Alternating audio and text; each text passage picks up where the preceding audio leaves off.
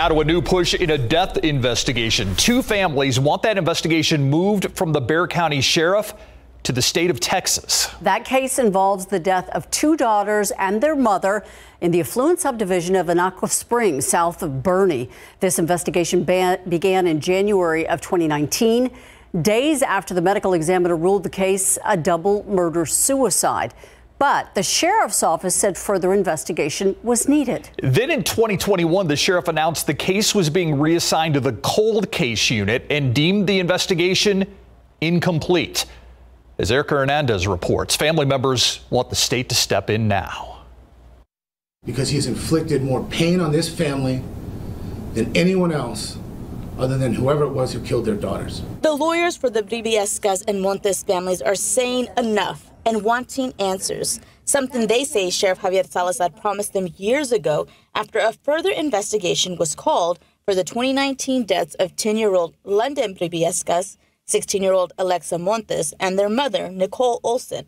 The three were found dead in their Anaqua Springs home. The medical examiner ruled the case a murder-suicide, but the sheriff directed investigators to further look into the case.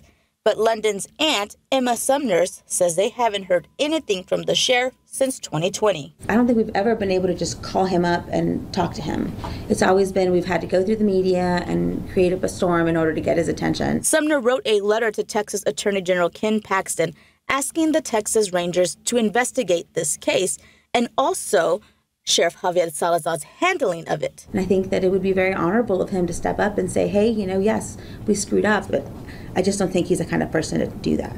I think he's just going to try to keep everything covered up and try to keep making himself look good. The sheriff declined an interview today, but in a statement said, quote, "We have not seen the letter submitted by the Bribiescas family to the Attorney General's office. This case remains ongoing with the Bexar County Sheriff's Office.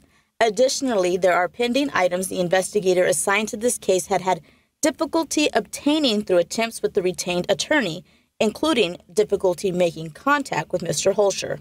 No specific items were requested from us. So we did follow up with the sheriff's office about Mr. Holscher's remarks, as well as other accusations, and we have not heard back from them. We also made a second request for toxicology and autopsy results for the mother, Nicole Olsen, since they were denied to us years ago because the investigation was still pending. Erica Hernandez, KSAT 12 News.